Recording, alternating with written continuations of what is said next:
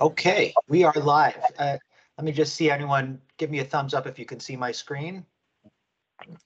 All right, looking good. Excellent. Well, I want to thank everybody for being here, first of all, today. This is our discussion on fair housing and what it means for appraisers. We know it's been a very hot topic in a lot of ways, and it's important that we have these conversations to make sure that we're all on the same page and that we're all helping to move the industry forward the way that we'd like to. So we've got two really great panelists today joining us. As a quick introduction first, my name is Steve Sussman. I serve as the Chief Business Development Officer here at NAN, Nationwide Appraisal Network. But the folks who are really the stars of the show today are the two ladies here to my right. You can see Stacy Caprioli. Stacy is the Chief Appraiser at Nationwide Appraisal Network. And with a career in valuation spanning more than 15 years, Stacy's trained in both residential and commercial appraisals.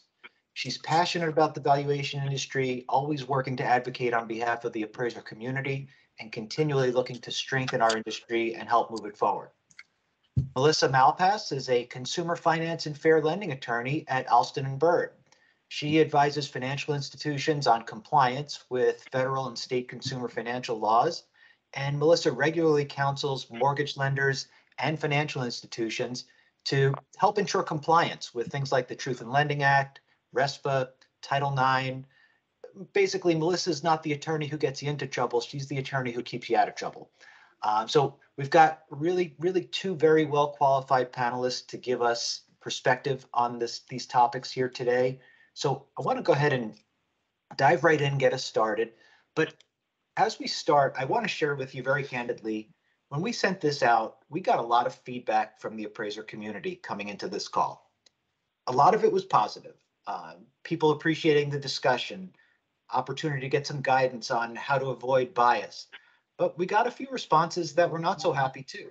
Some that were even pretty angry, just at the notion of having this discussion at all. And I'll say to you, a few of those were so passionate, I can't read those emails out loud on this call. But I want to say we welcome all opinions here, all ideas, all thoughts on this topic. Discussion is healthy. It's only going to make all of us more informed, better equipped to solve the issues at hand. My only ask to all of you on the call today is to keep the feedback respectful and appropriate for the venue. And remember that we really are all on the same team, even if we have different ideas of how to get where we need to get. So feel free to enter questions in the chat box along the way, and we'll make sure we address them either during the conversation or as we wrap up at the end. But as you think of a question or a comment or something you want to make sure is discussed, go ahead and put it right into that chat box, and we'll keep an eye on it. So with that, let's start out with a really important premise here today. Today is not about vilifying appraisers. Okay, I want to be very clear about that. Most appraisers are good, honest, hardworking people, and we know that most appraisers have no intention of bias within their reports. At NAN, we've worked with appraisers for 19 years. We advocate strongly on the appraiser community's behalf, and again, believe in the goodness of the appraiser community. So you may ask yourself then, well, why am I here, right? Appraisers are good, we don't have a problem. Well, there is some intentional bias, albeit rare, and while that does exist, I think we all know that that must be eradicated completely from our industry. Again, it's the exception and not the rule, but it is out there still. There's also unconscious bias. And unconscious bias doesn't just mean that, hey, I'm biased and I don't even know it. Unconscious bias means that there are ways in which an appraisal report can be done that reflect bias in the terminology that's used without intending to do so. We're going to talk a lot more about that at length.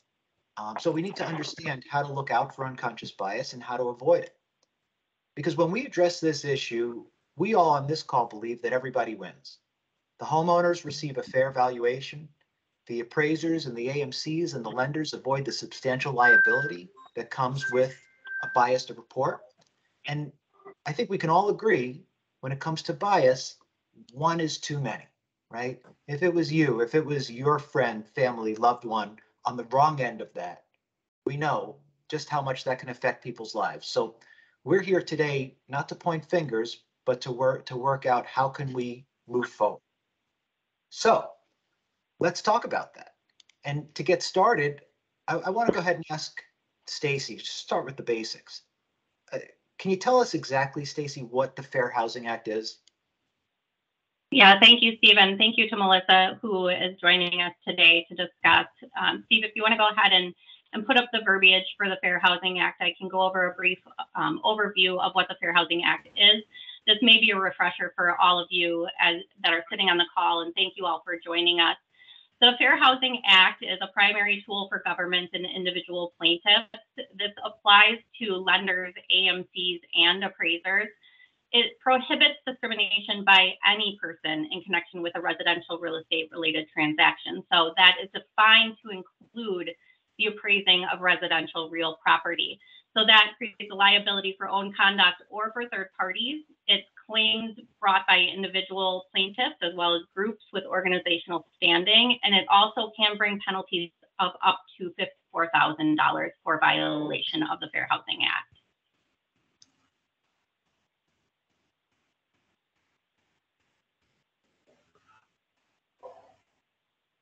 So beyond the legal terminology, there is a concept of Fair Housing Act that we want to make sure that we're reinforcing the importance of this. So from an appraisal standpoint, we want to look at how it is affecting the appraisal gap. So undervaluation is disproportionately affecting minority borrowers and neighborhoods. It is creating real life consequences for those affected, such as impeding the ability to purchase or refinance their homes. And appraisal discrimination lawsuits can be brought against individual appraisers, AMCs, and lenders. So we're looking at a portion of our industry and we're saying that good intentions aren't enough anymore. We need to be proactive to be able to combat any bias that's happening right now.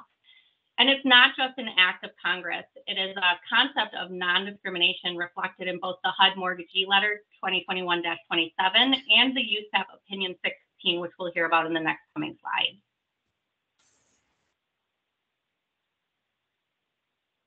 Thank you, Stacy. So the HUD Mortgagee Letter, HUD regularly issues these letters for its mortgagees, its lenders, to, provide guidance on, timely topics. And so while the Fair Housing Act has been around forever and discrimination has been prohibited for a long time, HUD issued this mortgagee letter in November of 2021 to sort of emphasize the importance of eliminating discrimination from the appraisal process. So first of all, it, emphasizes that the appraisal itself must comply with all federal, state, and local laws, including the Fair Housing Act and its, state and local counterparts. The appraiser must be knowledgeable and fully comply with all of those anti-discrimination laws. And no part of the analysis or the reporting and the appraisal may be based on a number of prohibited characteristics, and they're all listed there: race, color, religion, sex, actual or perceived sexual orientation, etc. And that can be of the homeowner, of the borrower, if that's a different person, of the, we've even seen of the seller of the property bringing complaints under the Fair Housing Act. And it really can be of the individual, their own protected characteristic, or of the neighborhood in which the property is located. So there's a lot of different angles there. And then for FHA rostered appraisers, HUD sort of emphasizes there that assignments must be performed in a competent, independent, impartial, and objective manner, and the appraiser must avoid practices that could affect the reliability of the report's opinion and conclusions. And in addition to compliance with USPAP and the competency rule, the appraiser must not discriminate. And we're even seeing, in complaints, for example, any failure to comply with a USPAP rule or principle as, something that a complainant may say, that's discriminating because of my race, you didn't comply with USPAP. That presents risk under the Fair Housing Act, and whether that, failure to comply with any one of the numerous rules applicable to appraisers could, lend itself to fair housing risk. Thanks, Melissa. And, it's really interesting as you guys talk about this one of the things I heard Stacy say too was good intentions are no longer enough. And I think that cuts in a few different ways, right? It's when we look at ourselves, we need to recognize that good intentions aren't enough, that we need to do better, but it's also that good intentions aren't enough to protect the appraiser community. And that's something I think we need to be mindful of, that we have these conversations. It's not only to help make us all better, but it's also to look out for the appraisers and make sure that the appraisers are aware of what is being looked at and what those consequences can be. So you talked about the HUD mortgagee letter. Melissa, how about the USPAP advisory opinion 16, right? I know in developing and reporting appraisal or appraisal review assignment, what should an appraiser consider to make sure that they are actually complying with the current fair housing laws? So the USPAP of Advisor Opinion 16, which has been around for a few years, had some changes recently to sort of emphasize that, the use of terms and descriptive phrases in place of, true factual information in a report is risky. Where an appraiser feels like they, can use a descriptive phrase or some terms that might be viewed as an opinion, they need to ensure that they, not to do that when there are facts available. So if factual information is there, that's what you should use in a report. If factual information is absent, an appraiser should clearly disclose that and that they're using a descriptive phrase as an opinion, and that no factual information was available to support their descriptive phrase. It's a way to mitigate risk. An appraiser shouldn't use unsupported conclusions relating to characteristics such as race, color, religion, national origin, any of those characteristics, or really any proxy for those characteristics, or any unsupported conclusion that homogeneity of those characteristics is what's needed to maximize the value. The really interesting thing here, though, is that this advisory opinion states that in some cases, even supported conclusions in assignments related to characteristics such as race, color, religion, all of those, or even if they don't specifically reference those characteristics, but use, language that might be viewed as a proxy for those, is prohibited, even where the conclusion is otherwise supported. The CFPB in a February 2022 letter to the Appraisal Foundation emphasized that the federal ban on discrimination isn't limited only to unsupported conclusions. Any discussion of prohibited bias should call attention to non-discrimination standards provided in federal law. And an appraiser's use or reliance on conclusions based on protected characteristics, regardless of whether the appraiser believes the conclusion to be supportable, constitutes illegal discrimination. That's really interesting, Melissa, because I think it's hugely important takeaway that believing a statement to be true, and even sometimes when those conclusions are supported by the facts, is not always enough to protect the appraiser from claims of discrimination.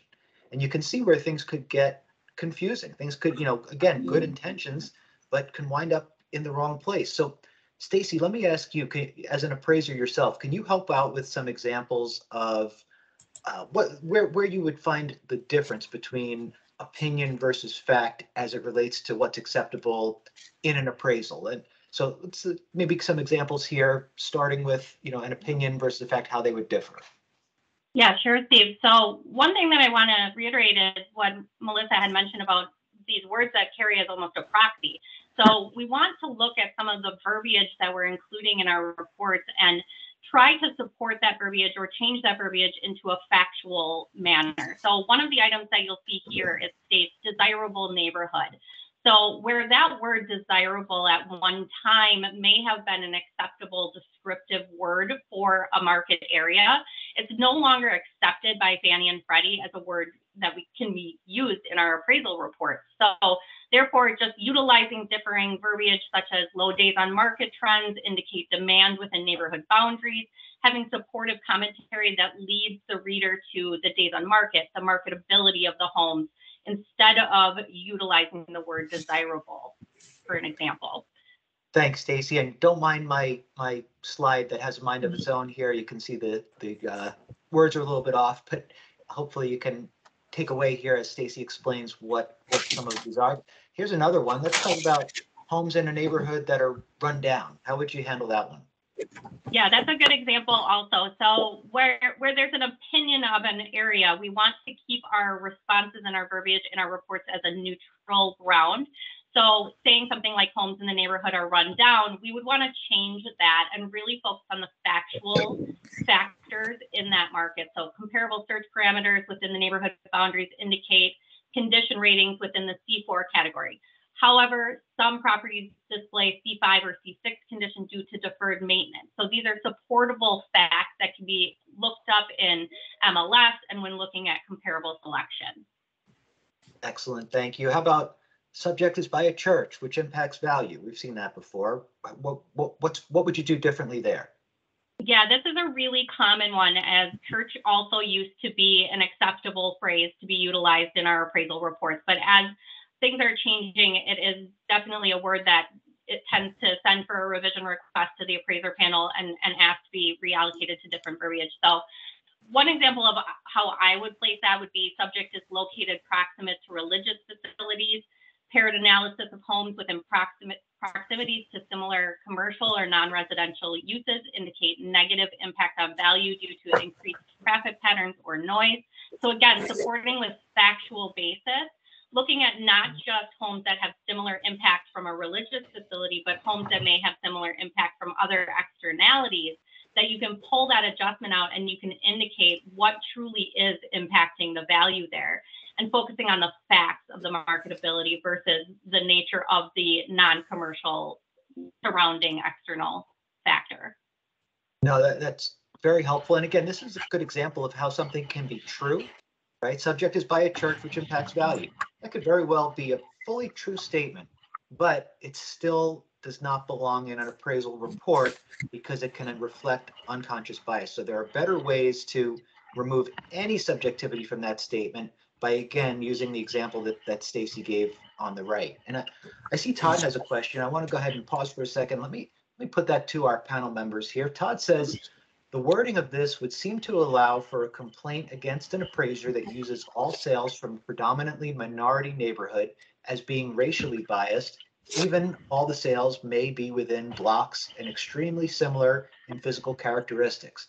So how do we as appraisers defend against that? I think that's a really fair, great question, right? So we want to ask, how, in this scenario, what can appraisers do to avoid running into trouble there? So go ahead, Melissa. No, go ahead, Stacy. I was just going to say, from an appraiser standpoint, our comparable selection is the basis of everything that we do. So looking at the comparable selection, it really does come down to factors of not just the neighborhood, but you're also looking within proximity to similar external factors such as religious facilities. So if there is a comparable in the same market neighborhood that has the same factor, you're going to want to probably look at pulling adjustments from that paired analysis, or look at utilizing that comp if that is something that is truly a solid representation of market value. So I think it's a really great question because there's a balance here. We need to be focused on the property at hand versus the style of neighborhood you're in, and we need to just word our selections to be supported by facts. And I'll add to Todd's question, yes, we see many complaints where comparables have been selected from, we do see them from the immediate neighborhood, and there's still a chance you're going to get a complaint, but we've been pretty successful as long as, they're within the parameters, they're within the mile, or the adjustments are within the appropriate, parameters. And it's really when the appraiser goes out of their way to find, properties that might have lower values, which runs afoul of USPAP already, where we see that there's more risk. Typically, if USPAP standards are followed and things are done as they're supposed to be, the fair lending risk is lower. But there's still a chance because of that unsupported language. And then on the question about church versus religious organization, I think Stacy's point in referring to the religious organization was sort of like the focus on, there may be traffic or something, and that could have a negative value. It wasn't really about what type of religious organization it is. And, when you say church, well, there's also temple, synagogue, etc. And so you don't really need that level of detail when you're just trying to get to the point that there is, a building that's going to attract, traffic that might, negatively affect the value. It's not really about the type of religion, religious structure itself. That's a great point, Melissa. And I think also to add to that, we really have to just focus on how much commentary we're putting in our reports as appraisers and make sure that our commentary is really supportive and strong, and that if you're choosing comparables from the same market, there's an explanation behind that reconciliation and behind that comparable search, as well as any external obsolescence or any external factors that come into play. We want to make sure that we are supporting our conclusions with factual commentary in a really strengthened basis. And that's often what's going to lead to a more robust report, a more repeatable and defendable report at the end of the day. Is how much commentary you're putting into that explanation. All really great discussion, and I appreciate the challenging questions, because that's what's real, that's what's on people's minds, and that's what we need to be able to address as an industry. So I want to pose one more here that came in from Nicholas. And can it be that being near a place of worship is a good thing, right? Like, I know, Stacy, in your example, you talked about negative impact due to traffic patterns, but is there bias concern by saying that there's actually a positive influence from being near a place of worship? No, not at all. I think that, again, as long as you can support that conclusion with a paired analysis and explain to the reader in a factual manner how that is impacting the marketability of the home, then that is acceptable. I think that you can use comparisons to other properties that might have similar external factors that are contributing a beneficial marketability in order to get to that root cause of any sort of adjustment. So no, I think that really it comes down to one way or another. If you are looking at externalities that may have a positive or externalities that may cause a negative, you really do have to look at how that is factually determined based outside of just the opinion of the appraiser on site. So I think that's a great question, and it's something that we have to look at in our comparable selection. Really helpful. Thank you, Stacy. And Adriano posed a question. I think we can kind of broaden that question a little bit too, which is, Stacy, you used the example of religious facility. Someone might call it a house of prayer. Someone might call it a place to worship. How careful do we need to be? And is there a true right and wrong for how to describe what we're talking about? Or is it okay to use different terminologies like the ones given here as examples? Melissa, I don't know if you wanted to take this one from your aspect. Well, yeah, I guess I wanted to say, like, a little bit is trying to mitigate risk and using some common sense and looking at how you consistently approach your appraisal work. And for example, if it's a historically Black church, and I'm just going to be very, straightforward here. If it's a historically Black church and you are marking that as a negative because of traffic, you need to be careful if that's not what you're doing when it is a non-historically Black church or some other religious organization. And really, is it really about proximity to community amenities? Is that really what we're talking about? Is that a good thing?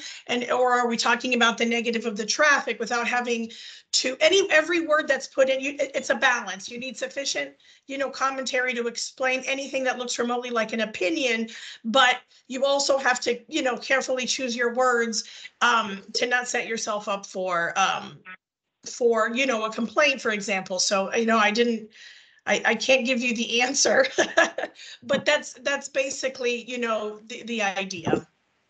And I Yeah, think that's that's a very great point. real. Oh, go ahead, Oh, Stacy. sorry, Steve. I was just going to add that, Fannie Mae Selling Guide does have a list of words that they use as a primary selection, which can be referenced. And that's a good place to kind of look at how you're wording things and then go into their suggested verbiage and see if there's something that you could adapt in your commentary to make it a little bit more neutral. So that's definitely a suggestion that I would make if you're kind of looking to adapt your language in your reports and adapt the way that you want to word things. It's a great reference point to start with. And I'll point out that I think our third training session that we are planning is completely devoted to this topic. Yes. To the Yes, text and commentary topic. So we will be armed and ready to kind of go through all questions on that. And I think that there was, really some honest dialogue there. And Melissa, at one point, you gave a very detailed explanation and then said, but really, I don't know, because there is some ambiguity when it comes to what's okay, house of worship versus, religious institution and so on. And I think the idea is that right now, the best practice is to try to strip it down to the most simple, factual way of describing what it is.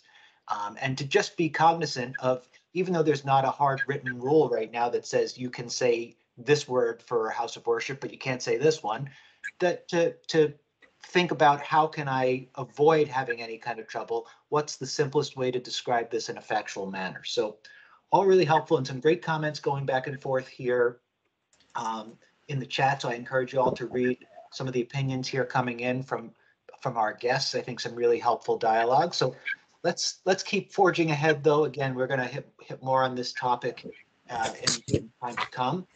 Let's talk about, because we're talking about challenging things, right? There are some things that are kind of contradictory. And I want to point this out. And Melissa, I'll put you on the spot as our legal expert. We're talking about all these things that we need to be wary of and that we need to be careful of. But how do we reconcile it with language in the Fair Housing Act that seems to run counter, right? Nothing prohibits a person engaged in the business of furnishing appraisals of real property to take into consideration factors other than race, color, religion, national origin, sex, handicap, or familial status. Now, I don't see anywhere in there that it says you can't say it's a high crime neighborhood, or you can't say that it's near a church. And I know Diana's posing the question, where's this list of words that we should and shouldn't use? And I know that list just doesn't exist. So how do we square this when the Fair Housing Act would seem to allow for one thing, but now we're saying, hey, there's a lot more that we have to be wary of? So you're right that, the Fair Housing Act, purports to offer this, somewhat of a safe harbor, right? That if you can consider anything else, just not these types of characteristics or traits.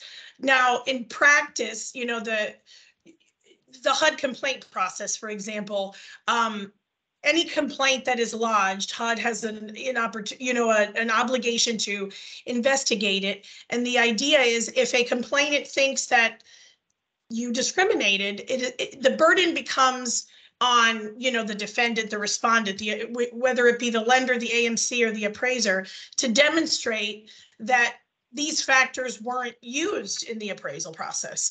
And so, part of this, obviously is doing the right thing, but a large component as well is mitigating risk.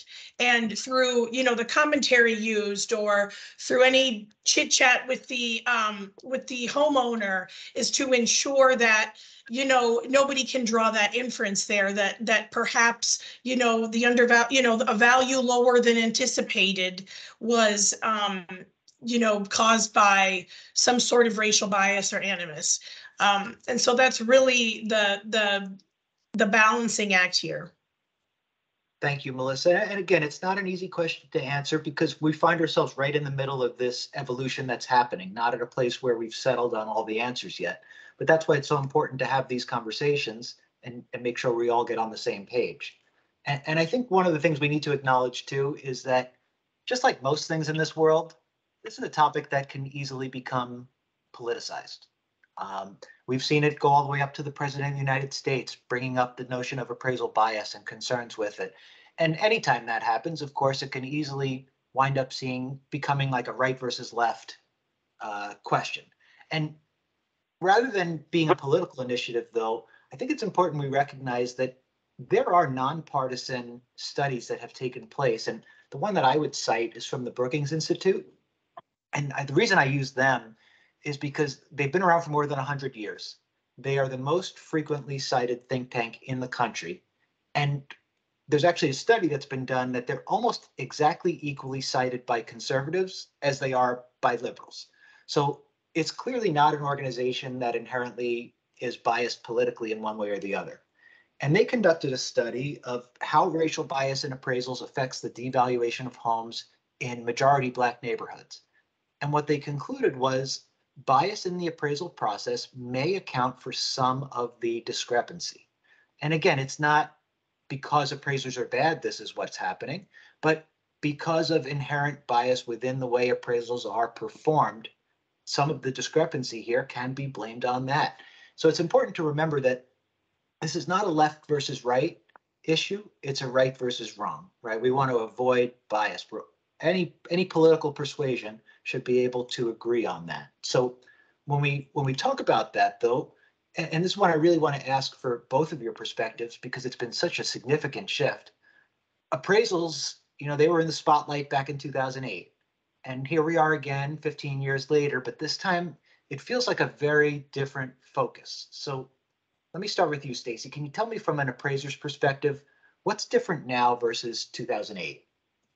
Yeah, that's a great question to pose. So first and foremost, in 2008, we were really focused on an overvaluation as that was happening in our industry. And now the shift is really turned to focusing on undervaluation just as equally as the overvaluation. So how do we avoid both? And that's the question that we pose to ourselves as appraisers. And we want to make sure that the appraisal is just right, as noted here. And we do that by utilizing technology, by accessing the Fannie and Freddie SSR CU scores, looking for those over and undervaluation flags, strengthening our quality control processes, utilizing MLS and public records in your market, staying connected with your peers on trends. Those are things that we want to look at, because we're not just focused on the overvaluation at this point. We are focused on the undervaluation, and we want to make sure that all appraisals are coming in at a fair level. Thanks, Stacy. So Melissa, we talk about understanding the problem here, right? Because the tone has shifted so much. So tell me a little bit more about why this focus has shifted. What are we seeing from a legal side? Well, with, a lot of this has to do sort of just with the market, and when homes are, housing values are high, undervaluation hurts because you're not able to access, equity. You're not able to, we've seen such an increase, for example, in undervaluation complaints in the refinance context. People want to cash out refi to do something with the money, and they can't access the equity in their house, and prices are so high. Why can't they? Back in 2008, the overvaluation concern after the crash. And so overvaluation continues to be an issue, particularly where there's a overvaluation of, for example, majority white neighborhoods and an undervaluation in minority neighborhoods. So we still have to be cognizant of both, but the undervaluation really increases redlining risk. This idea that certain neighborhoods can't access credit, they're not being served in the same way as other neighborhoods. And the bias towards lower values in certain neighborhoods does reinforce and perpetuate inequalities. Thank you, Melissa. And you mentioned that term redlining. Let's dive in a little bit more. What exactly is redlining, and why does it exist in the first place? Sure. So in terms of lenders, the first, redlining cases, like in the 80s and 90s, they focused on bank conduct going all the way back to the 70s. And it was basically financial institutions that would draw a red line on their maps to denote areas, neighborhoods that they did not want to go into to serve. And really, they didn't come up with this. The government itself, with the Homeowners Loan Corporation, did it first, grading certain neighborhoods as high risk or hazardous. And, many of those were minority neighborhoods, and they are minority and the LMI neighborhoods, low to moderate income neighborhoods we see today. And so most of those graded hazardous areas consisted primarily of minority-owned homes, and still do today. And property valuation was used to prevent Black Americans from accessing the suburbs and accessing government mortgage money. So it's really, the issue is really bigger than just at the individual appraiser level. There are various participants here. And even as recently as 2016, HUD's own guidelines explicitly required its FHA rostered appraisers to evaluate the desirability of a neighborhood based on, the demographics, whether there was a positive or negative effect on the value due to gentrification. So neither gentrification nor desirability are words that should be used anymore. And the GSEs, will say that now, but 2016 was really not that long ago. Yeah, you're absolutely right, Melissa. And this is where I think, again, we need to be fair to the appraiser community. If you're receiving guidelines that tell you one thing and you do that for years following those guidelines, you shouldn't be vilified now, right? Now is the time, okay, we can evolve the guidelines. We can say we need to make some change, but we need to understand where this is all rooted from, and the reason why we are where we are. So really, really valuable to know. Again, like you said, 2016 was not that long ago. And I know that the GSEs are doing tons of research on this. Let me ask you, Stacy, let's start with the Freddie Mac study. What did they find in their study of bias in appraisals? Yeah, so Steve, the Freddie Mac racial and ethnic valuation gaps in home purchase appraisals from January 21 and May 22, you can see here they have some pretty distinct responses to that research, in that homes in majority Black neighborhoods are 1.7 times more likely to receive an appraisal below the final contract price. They had some verbiage in that study that indicates we conduct exploratory research to begin to understand what causes the observed gaps for minority versus white tracts. And they identified that the factors that are primary in that are comp distance, comp reconciliation, comp variance. So these are the areas that as appraisers, we want to strengthen our supportive commentary and make sure that we are looking at the distances, we are looking at the reconciliation, and we're looking at those variances between the comps selected to make sure that we're covering, all of that factual data.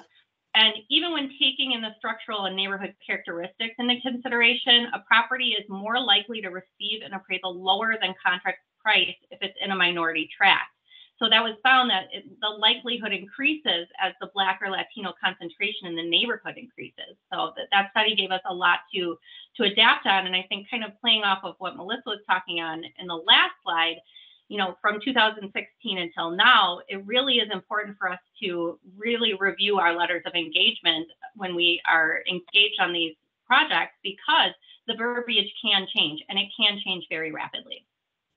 Yeah, really, really helpful. Thank you. It's very interesting how they stripped away kind of all the other possible factors to really get down to it and what they came out with.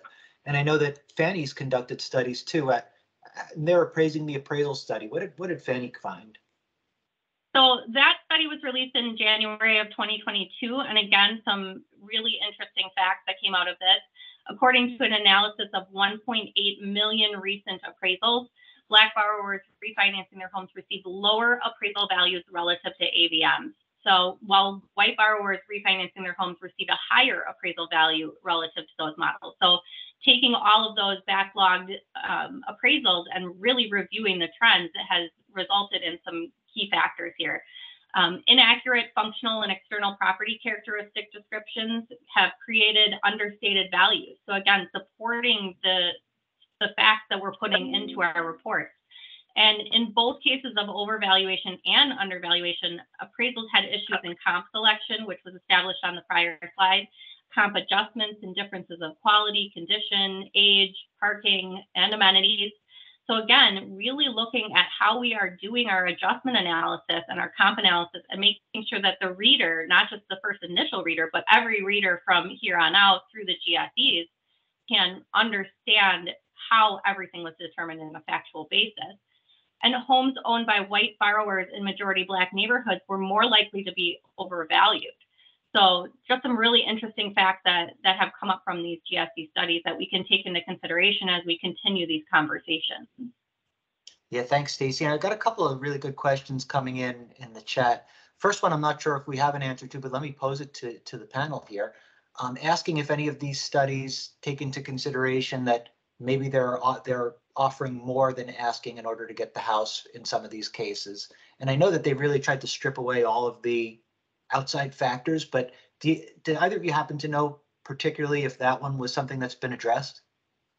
I personally am not certain about whether or not they particularly addressed that. And from when these studies were first released, I think that, last year really established a totally different industry market for all of us, where there was a higher demand in certain markets and people were overbidding, and that became a factor in a lot of our market analysis that we're seeing now and putting it into our declining and increasing commentary. So I would not be surprised if that becomes a factor in some of these conversations going forward. No, thank you, I Stacy. agree. I think the last study so some of these studies that we're talking about today are looking at the gap between the AVM and the appraisal, the opinion of value and the appraisal. The last one that I saw that looked at like the hitting the mark sort of on the purchase contract price was sort of in a different market. So I agree that would be interesting to see if that was done now, what it would show. Thank you, Melissa. It was a few years ago. A good question from Diana here, again, because the appraisers are working in good faith, and it's like, how do I not step on a landmine, right? So what are you supposed to say when you're in an area that is being restored and upgraded, and that's resulting in the displacement of the lower income residents that were there prior? The appraiser's job is to tell the client what's happening in the market and to give them an honest assessment of what's happening, but they're also prohibited from using some of that terminology. So what do you do? How do you steer clear but still do right by the client, meaning the lender? That's a great question. So in my opinion, as an appraiser, I think the focus there is that we look at the difference of growth and the difference of land use, and we really break our analysis down to that factual basis where we're looking at how are the changes being made? Are they being made per zoning? Are they transitioning from primarily residential neighborhood to including more commercial? Are they including more multifamily? We really need to look at the growth and stability and land use and the ability to access kind of our neighborhood boundaries and determine, what goes into that area. So from my perspective, and again, it's still a fluid conversation of how we handle these situations. I will always say you reference back to your letter of engagement, reference back to any language that your lender client is not looking to have included, and really focus on the changes that are being made. How is it affecting the marketability? How are the changes to that area, impacting, market adjustments for location or for site size? Pull an analysis for your sites and look at how sites are being determined, and that can really come down to the breakdown of your adjustments. So in my opinion, I think that you can support pretty much anything in your report from a neutral basis as long as you have the facts to back it. And I'm not an appraiser, but I think the focus would need to be on like what's happening to the properties that are there. Are they being torn down and there's, new construction, these huge, lots of huge square footage properties, and more focus on that and less on the displacement of lower income residents that I see in the question, because that's not really, the relevant factor. It should be more the properties and what's happening, what's making them restored and upgraded. I don't know if that helps. I'm not an appraiser, but just as from a risk perspective, that's where I think the focus should be. That's a great point, Melissa. I think from a condition and quality standpoint, as renovations are being made, inherently going to change your comparable selection for some homes, because we all know that if we start expanding out our our areas and searching for comparables that have, similar conditions of renovated nature, you're going to have to change out kind of your comp selection. But again, everything needs to be supported. And I agree. I think it needs to focus more on the true changes of the neighborhood from a structural aspect versus what's happening with the people in that market. Thank you, guys. And we've got some really good feedback coming in. And again, it's okay for some of this feedback to be frustration or disagreeing like that. That's healthy. This is how we grow. And I know that, Diane, I know you're concerned with hearing the answer to the question. I think the answer, though, is that there's not necessarily an exact answer. And that's some of the challenge here. And you all as appraisers, I'm sure, know that appraising is, it's part science and it's part an art form at the same time. There's some matter of, different appraisers viewing things from a different lens. And that's going to be a challenge here going forward, too, is that there's not always an exact right answer. And we're just trying to kind of, as an industry, figure out what are the general best practices and how do we guide that? How do we get there? Same thing, Nicholas, when you talk about the different factors that were studied as part of these studies that we're citing. And Todd bringing up a great point. There's question about confirmation bias, about methodology, credibility.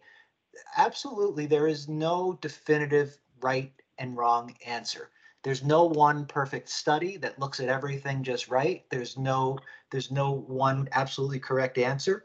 But I think what we do find is that there are clearly noticeable trends, right? Each study conducted a little bit differently, looking at different things, looking at, millions of appraisals, is coming to similar conclusions. And are there details in there that may change the results of those somewhat? Sure, in each one there could be some fluctuation, but over and over and over we're seeing the same general conclusion. And they say the numbers don't lie, right? So when we talk about what do the numbers show, it's not just in those studies, and some of it are things that really aren't subjective. You look at gaps when looking at the race of the mortgage applicant as opposed to the neighborhoods the homes were in.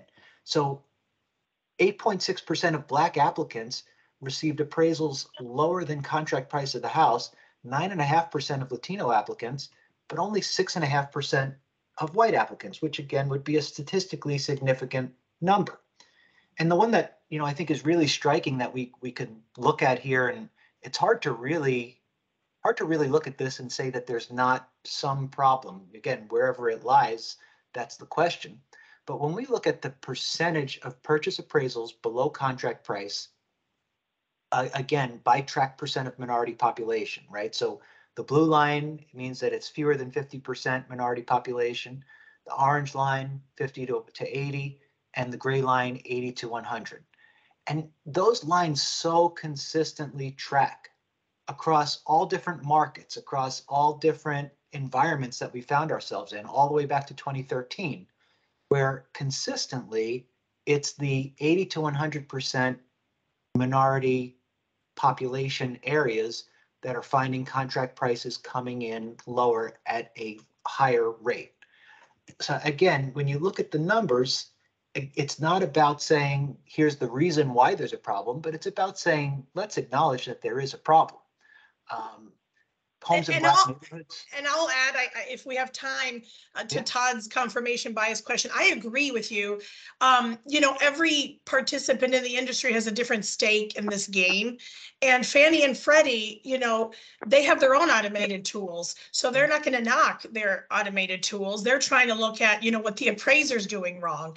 And, everybody's kind of, there's a little bit of finger pointing, but I think to Steve's point, there's an issue, and now everybody's just trying to figure out, how to resolve it without, totally dismantling everything. But there are methodologies that everybody is using that are all different. And then if you ask the regulators, sometimes they don't like the automated tools. Sometimes they think that traditional appraisals should be replaced with automated tools. So there's definitely not a consensus on that. Yeah, thank you, Melissa. Very helpful. And Stacy, let me ask you a question. Something I saw from Richard here, because it brings up a good point. The appraiser is the expert, not the AVM, and of course the appraiser doesn't want to appraise to match an AVM. But, given that we're talking about some of these concerns, is it a good practice for an appraiser to keep an AVM of the property or a screenshot from Zillow or something in the work file that shows that they are reflective of what these automatic valuations would also show? Yeah, I absolutely think that if you have access to some of those resources, it's a great due diligence to pull them on the properties that you're looking at. And a lot of AVMs are interactive, so you can look at your comparable selection through the AVM and really narrow down your comparable selection to get that AVM in a market area.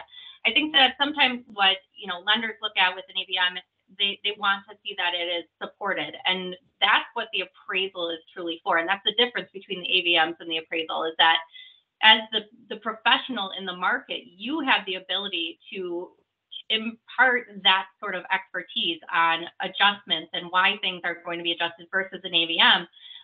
But I do think that any sort of backing to your research that you might pull on a property that you feel comfortable including in your work file or including in your report that is supportive of your conclusion, absolutely beneficial. It's beneficial to have that understanding for any reader who's going to grab that report. I think that's a great question. Thank you, Stacy. And Carlo, I will just share with you, I know you asked the question about minorities becoming the majority in some areas, and is that then how do you describe the minority community? And I think what we need to be careful of is to not lump in all non-white folks as becoming the majority just because there may be more non-white people in a market.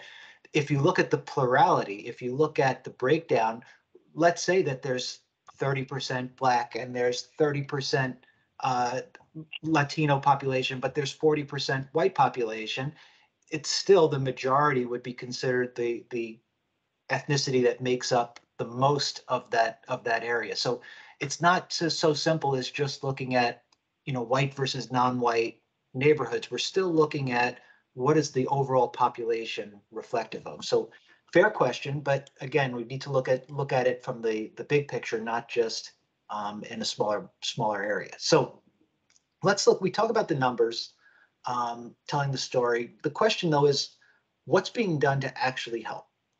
And Melissa, let me start with you. And this is always a scary thing to ask, right? What's the government doing to help? Nobody wants to hear that question.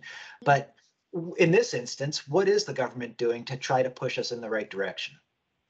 Okay, I'll try to go through this, briefly, as it might not be the most exciting slide, but the Federal Housing Finance Agency, which is the conservator for Fannie and Freddie, they kind of put out a request for input from the industry to see how they could, modernize the appraisal process.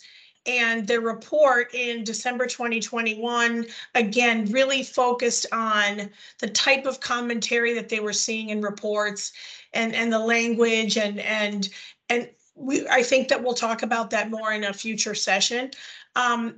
We know about the White House initiative that was signed on day one of the new administration, advancing racial equity. And that led to the creation of the Interagency Task Force on Property Appraisal and Valuation Equity, PAVE.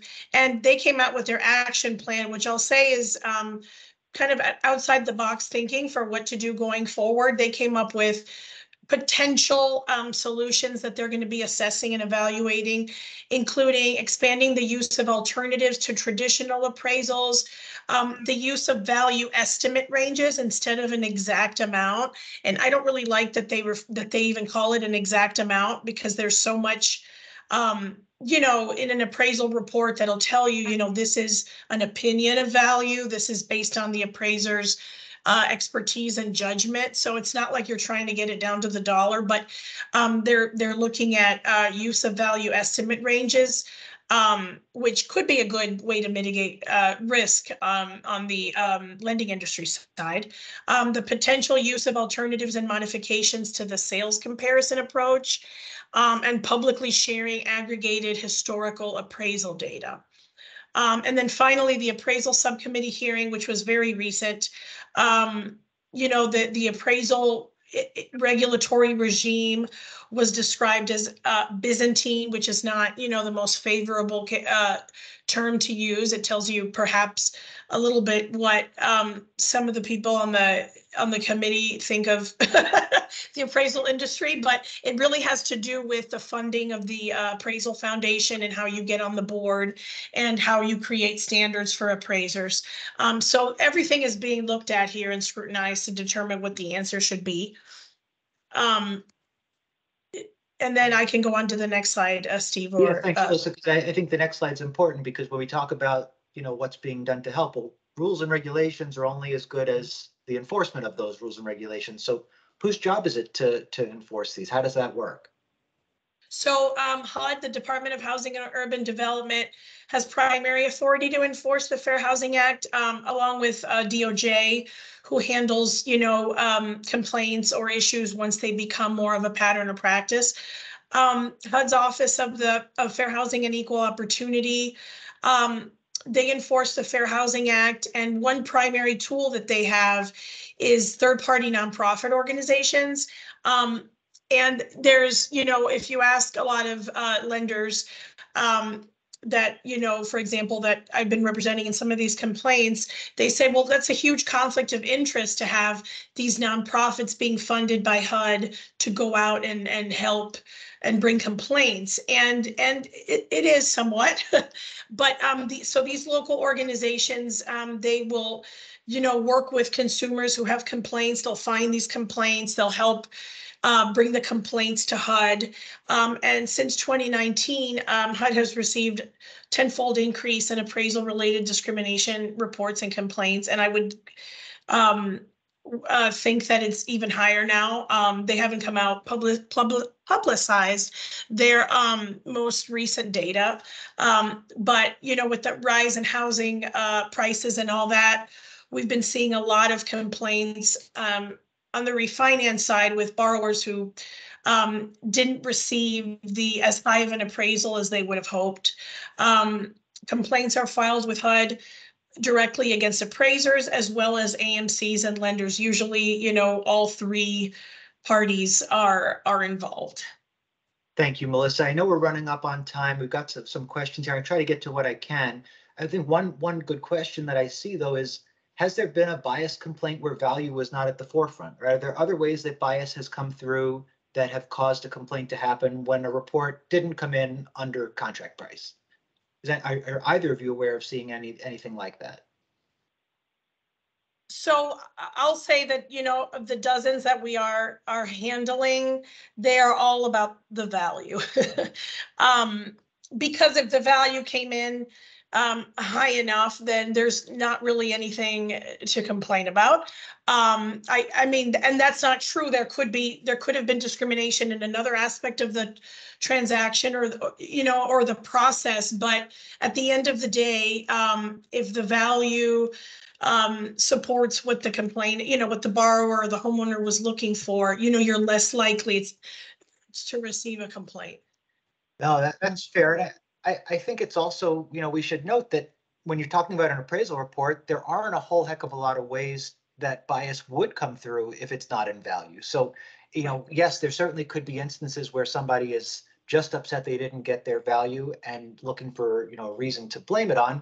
But at the same time, if there's going to be bias in a report, it's most likely going to come through in how value is relayed. So again, there's two sides to all of it, and there's a lot of nuance in the middle, and that's, I think, the important takeaway from everything that we've talked about today. But I'd like to ask Stacy, when we say what are some key takeaways that appraisers can use here from today when it comes to preventing bias, when it comes to doing their part to help for our industry and doing what they need to do to protect themselves? What would you say are some key takeaways? Yeah, that's a great question, Stephen. I see some of the comments that are coming in, and I want everybody to know that we have some bias complaints that do come in from a compliance standpoint. And so where it may not have gone all the way to a legal aspect, we do have some bias that comes in from different inspection levels that may happen. And we take that very seriously, and we do an investigation. So it may not be about the value in all cases that we're seeing at the AMC level. But I do agree with Melissa that it tends to be the forefront of those conclusions. But the few things that I want to reiterate then is that appraisers should carry out their obligations in a non-discriminatory manner in accordance with federal and state fair housing laws, and must carefully avoid both conscious and unconscious bias. So just sticking with the ethical basis of our profession, making sure that we lead with professionalism, accuracy, making sure our reports are repeatable and defendable. We should not in any way reference the homeowners, so nothing about race, ethnicity, demographic composition of the neighborhood. Avoid those in your reporting that can cause, issues down the line and also be flagged. And one thing that we really do suggest and can be the root of some of those initial bias claims is substantive small talk or off-topic conversations. So I know as an appraiser, we enter into people's homes and it's difficult to not have that small talk and communicate with the homeowners. But we just would suggest that you limit that communication to things that are specific to the job you're there to do.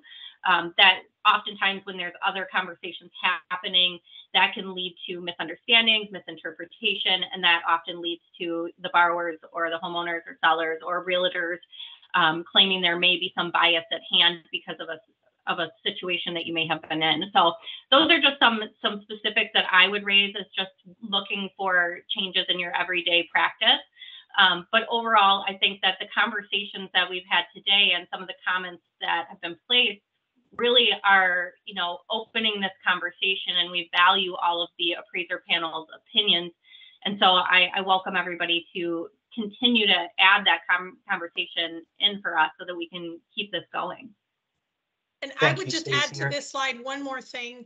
Yeah. That appraisers can do is if you receive, comparables suggested as part of a reconsideration of value request, to, take them seriously in the sense that, they're properly addressed in your comments as to why you may not have included a particular property because it's not comparable. It's just another area where if you don't provide enough support, it could, it could demonstrate, some risk there, fair lending risk. We've seen that. And I agree with the small talk as well. We've seen complaints where the value came in lower than expected. And really the only other comment was that the appraiser, made a comment and said that the decor was a bit interesting. So just another example of good intentions not always having a good outcome, right? So really helpful feedback. And I think, as we look to wrap up, I know we're up against time here. One of the questions we should really take away is, how can we each do better when it comes to bias? And when I say each of us, I mean from each different perspective, right? And I'll start with the AMCs because that's me. So let's take a look inside first. We need to listen. We need to listen to the concerns from the GSEs. We need to listen to the concerns from the appraisers. We need to take all of them seriously, and we need to be willing to be open-minded, to hear everybody out, and to learn. And from that learning, because we do act as the bridge between lenders and the appraiser community, we need to educate. We need to be able to share perspectives. Some of the great comments that we got in here are fair questions that we should be posing back. And at the same time, the appraisers need to hear some tough questions sometimes too. So it's up to us to educate and to speak up. When we see something that is a false narrative, or we see something that is not being recognized, that's a problem. The AMCs need to do our part as a neutral party that sits between the lenders and the appraisers to speak up and to be honest about what's happening in the industry. How about government? There's a lot we could ask government to do better, but let's start with study the issue, right? Fair, unbiased studies, not to reach a foregone conclusion, but to get to the truth. And it's hard to do a study that removes any kind of outside influence, even with the best of intentions. But we keep trying, and we need to keep studying the issue and learning more. And government should know to stop painting appraisers with a broad brush. The discussion is too often focused on bias of the appraisers and not often focused on flaws within the system that the appraisers must work within. We need to look at all areas in which bias can come up and how we resolve it. The government also needs to help update best practices. You saw some of these rules, regulations just from a few years ago that fly right in the face of what we're saying to do now, and that there are some that contradict each other that still exist. Again, we need to be honest about this and say that, yes, we are in a period of change, but ultimately we need clear guidance for the appraiser community to make good decisions. And how about the appraisers? Well, appraisers, first thing we need to ask is that you acknowledge the issue, right? And I think it's a natural thing for appraisers to sometimes feel defensive about this issue because the implication is, am I being biased? No, I'm not being biased, right? But we need to acknowledge that there is a systemic issue that occurs, and not so much look again to place fault, but to look at how do we fix it. And we need the appraisers to maintain dialogue. You know, it doesn't help for appraisers to only go into appraiser chat rooms and talk with each other about the frustrations of the situation at hand. We need this. We need interaction where the lenders and the appraisers and the AMCs and the GSEs and everybody is having that real dialogue with one another to understand one another. We also need your expertise. If we're going to improve the system, who knows better how to do that than the appraisers, the folks on the ground who are living it every day? So again, being here to share your expertise to help solve the problem. And finally, being open to change. Change is hard. And some of these changes may not be changes that you personally agree with, but being open to the changes in the spirit of helping push the industry forward. So what it comes down to, all of us, we need to consider each other's perspectives. We need to focus on solutions, not finger pointing. And most importantly, we need to remember it's not us versus them. It's all of us versus bias. And hopefully that is something that we can all agree on. So with that, I want to thank everybody for being here today, joining us. I want to thank our presenters who've done a fantastic job navigating a truly challenging issue that doesn't have a clear script of right or wrong. And I want to be clear that this is not the end of the conversation. This is the beginning. We intend to host more forums. I hope you'll tell your friends to come and join, your colleagues, your peers, folks who agree with the issue, disagree with the issue. We don't want to be in an echo chamber here. We want to hear honest feedback and we want to share honest feedback. So again, these discussions are hugely important. We appreciate all of you. A big, big thank you to our presenters today, and we look forward to meeting again with you in the future. Thank you. Thank you, Steve. Thank you, everyone, for your attendance. Please feel free to reach out to us through that email address with any follow-up. Thank you. Thanks, everybody. Have a great day. Thank you.